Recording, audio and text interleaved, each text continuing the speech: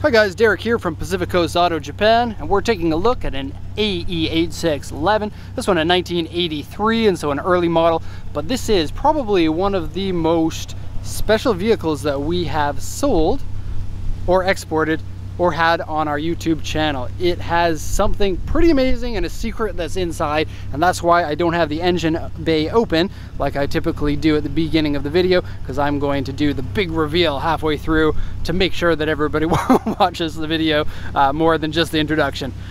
Okay, that's not the real reason why, but I do want to keep that closed because this one has a surprise that was not mentioned on the auction sheet, and this happens from time to time, but only when sellers are a little bit clueless about what they have. And before we get into this, just want to show you, look, the sakura are blooming. Do we get a focus on that? Maybe.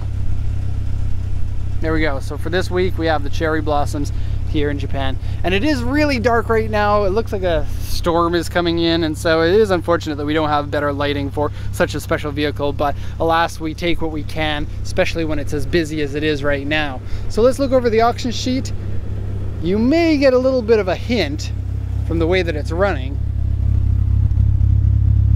That sounds like high cams, doesn't it? Interesting. Okay, so this one is a 1984, pardon me, 84, but still an early model, Corolla Levin GTV. The GTV is the sports car version, so you get crank windows instead of power windows in it, and lighter, like 950 kilograms. Can you believe that? 950 kilograms. This one's like 2,000 kilograms, but that one over there is 1,400. And so this car is like, not half the weight of that, but it sure feels like it when you drive it. Anyway, auction grade R, interior B, exterior B, 279, 400 kilometers, so a little bit on the high end, but that's not something I worry about, and I'll tell you a little bit why later. Purchased from user. It says air conditioning, but it doesn't work. Why would you write that? Engine push start, very cool, and I'll show you how that works when we go to the interior. Aftermarket radiator, exhaust header, carburetor modification. So carburetors, none of the 86s came with carburetors ever. They're all fuel injected. So this person modified 2 carburetors, which is kind of common in Japan. I guess I can explain why in a sec. Just want to go over this. Air cleaners have been removed. Kind of weird. Okay, but when you see the engine bay, you'll see why. It's the same one. Like if you type in the most beautiful engine bay ever on Google Images, then you'll find one that has the exposed trumpets here. Pretty common, especially here in Japan. Aftermarket hood on it, and then let's go over this one here.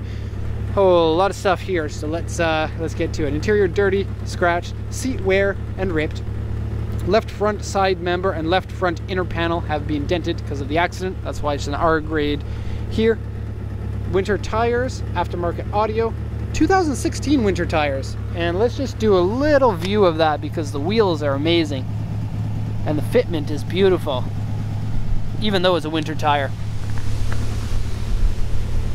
Okay, front cross member and core support have been dented, so it's been in an accident. The repair shop bent it back into the proper position. Doesn't look like the accident has caused big alignment problems, but both front fenders and the hood are made out of fiberglass on this one. Of course, that's an aftermarket front fender, and very cool that the aftermarket front fenders are fiberglass, but they don't have any of those silly holes in the side that so many of them do have. I think it looks better with them in the stock copy. And those fenders weren't mentioned anywhere on this sheet by the seller, so kind of a bonus there. Lightweight fenders, even lighter than 950 kilograms now. Okay, modified exhaust, AC doesn't work, aftermarket rear spoiler, and rear interior liner is ripped. Driver's seat is aftermarket, and aftermarket wheels. Wheels scratched, door mirrors scratched, various scratches and dents. W on all of the panels because it's had repaint, basically everywhere, and some pretty big scratches on the front and the rear bumper. Whew. Okay, so, should we go into the engine bay yet? Let's go around the car, and I have to tell you something about buying the 86s here from Japan. So many people love these vehicles now because they're kind of the darling of the tuner industry. They were one of the first cars to become extremely popular here in Japan for the toge racing. Famous racers like Tsuchiya, he made these cars famous, basically. Initial D had an impact on it too, and they're kind of classic cars now. They're over 30 years old in many cases, and so, wow, this one's over 30 years old. And so these cars are really hard to buy because they're really old and they don't stand up very well to abuse because they rust easily, the interior pieces go missing, and they're very commonly raced because they're a very lightweight chassis that's rear wheel drive, so either drift people or grip. And as a matter of fact, they're much more popular in Japan as grip vehicles, to my knowledge, because they're a better vehicle for grip racing than they are for drifting, because short wheelbase makes them twitchy and difficult to control compared to larger vehicles like the Chaser. Now, one of the reasons why these are difficult to buy, and I would consider these cars to be expert cars, like only really buyable by expert bidders. Even shops that specialize in only 86s, which we sell to a few of them, they're having a hard time buying these days because prices are just insane at the moment. Take a look at this. You can have your 130 horsepower Hachiroku at more expensive than an Evo 6.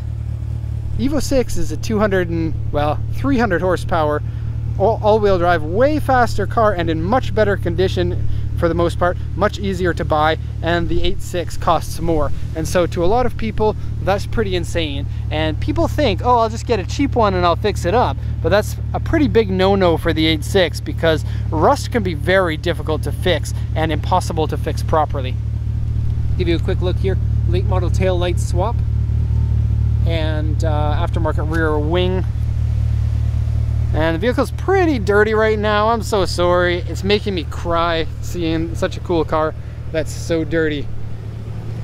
Okay, the Levin has the exposed headlights. The Treno has the pop-up headlights. It used to be Trenos were more expensive, but nowadays they're the same price for the hatchback ones. Coupes are still, or coupe are still cheaper, like the notchback versions. I guess both are coupes, but for some reason in American Canada we called only the notchback ones the coupe. Okay, stock front bumper with stock front lip for a Japanese market. And we have yellow fog lights inside the grille here. So kind of cool. So fiberglass has some wave on it. You can see lightweight fiberglass often does. Fiberglass fenders here and almost no rust on the back. This side only has tiny little spot that's been repaired over here. And the other side has some body repair that has been damaged and cracked a bit. But compared to the average 86, not so bad at all. Okay, we will go look at the engine now, and man, I got a lot of things to talk about with the engine. So quick view of the interior. We'll come back a little bit later. Pop this up. Open the hood, and I'm going to give you guys a second to figure out what it is.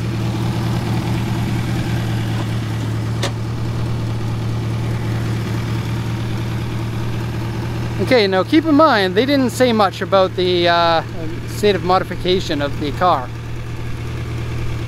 And so, we already knew about the exhaust header, that's nice. And we already knew about the carbs, but we didn't know that they are quad single carbs. Kind of a weird combination. Usually they're dual side draft.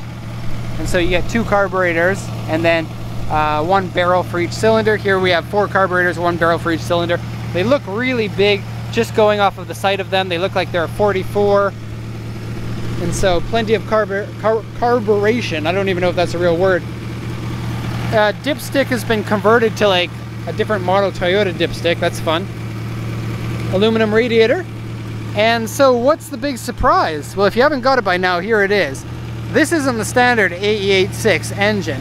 The standard one in this car is called the Blue Top, and it has silver valve covers, and it's a different engine. This one is either the silver top or the black top, and I'm going to call this a black top, but I don't know 100%. The reason why I'm going to call it that is because valve covers here are the shape of the black top valve covers, although they are changeable. Note that the blue top valve covers cannot be put on, so if this were an actual blue top, you can't put these valve covers on. Now the real reason you can tell that this is not the blue top is that you have individual coil packs here.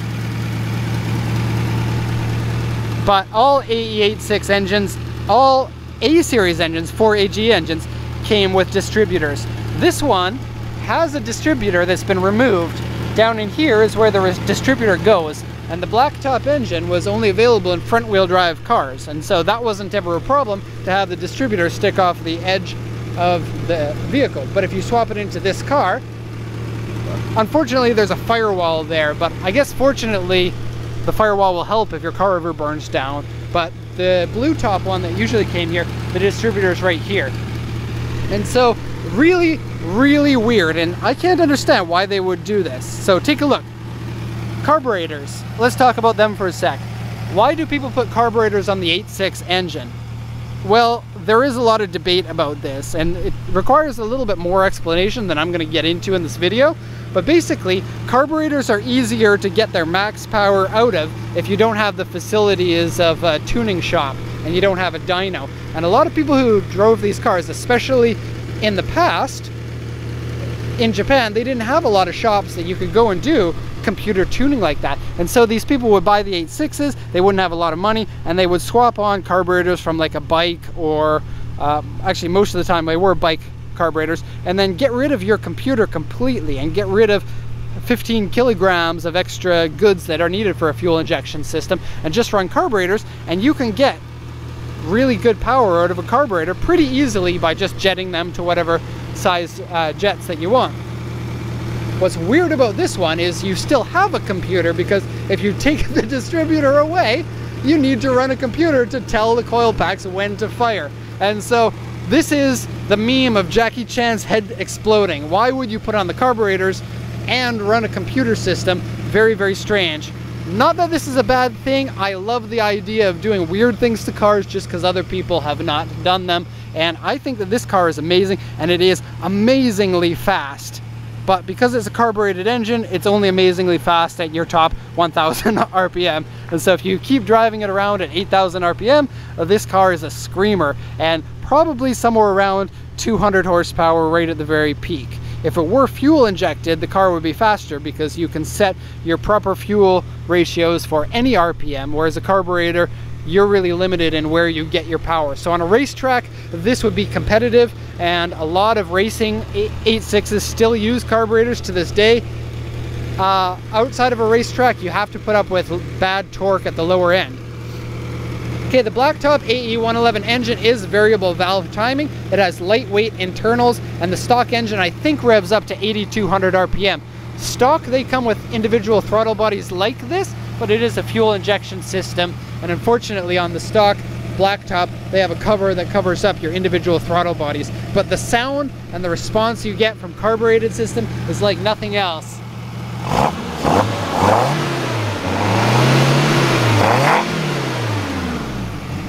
And we're gonna see if the police come in about 15 minutes, because yeah, that's very, very loud, especially with no air filters on there. Okay, brake stopper here, common for racing cars, and nothing for the temperature gauge, kind of weird. All right, what an engine, my gosh. Okay, gonna close the hood, and we'll go over to the interior, and wow, that's really noisy. All right, so inside here, we have the red and black interior. This interior was available only on the early models, and it's my favorite interior of all of the 8.6s because it holds up to damage way better than any of the other interiors. Well, the blue one of the same material is the same, but the later model ones, they tried to upgrade the quality of the interior with soft touch materials, and it turned out that it was a bad decision because they don't hold up well over time. We have aftermarket Recaro seat here, sagginess here.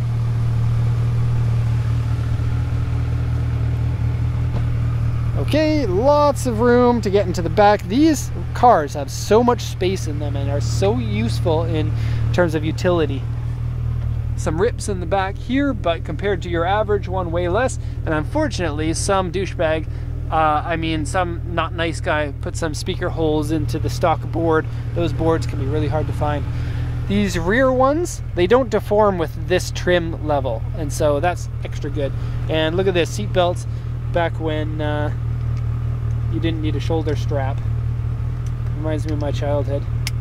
And look, they don't even retract. Weird. Okay, aftermarket steering wheel. Very nice position for the steering wheel, and take a look at this. The computer diagnostics comes through this little computer. It has buttons, but I don't know what they do. Now, to start the engine, this is a weird one. All right, so here's the key. Obviously it's not in because it's push start. So I'm gonna stop the engine by press that.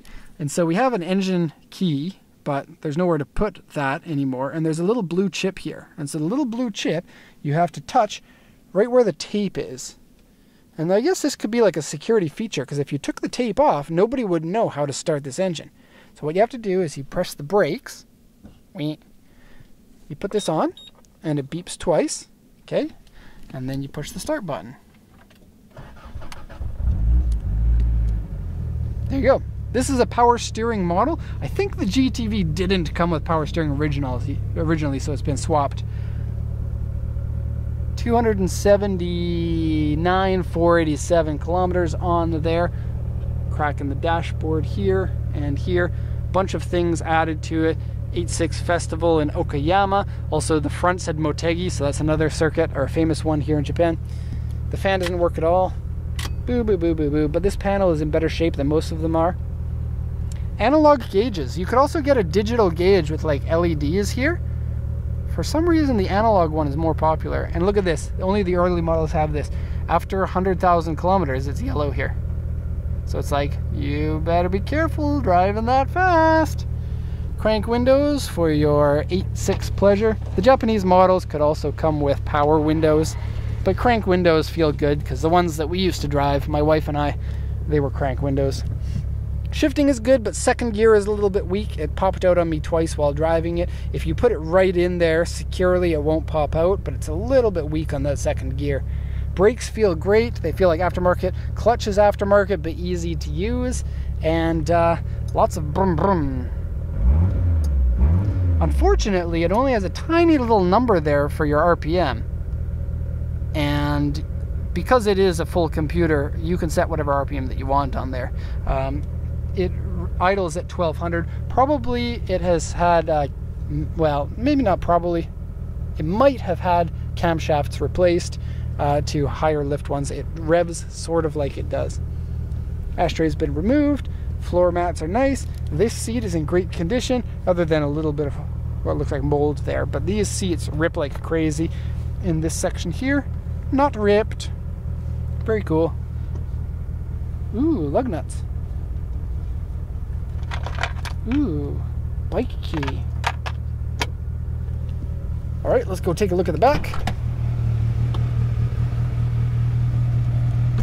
Pop the trunk.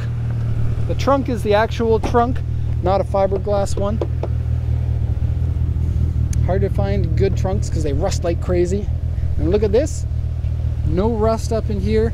No rust across there. No rust down here. We got so lucky with this car. And I'm not going to say how much it cost because we don't do that according to our policy. We got this for literally less than half of what this car is worth. I'm not even joking about that.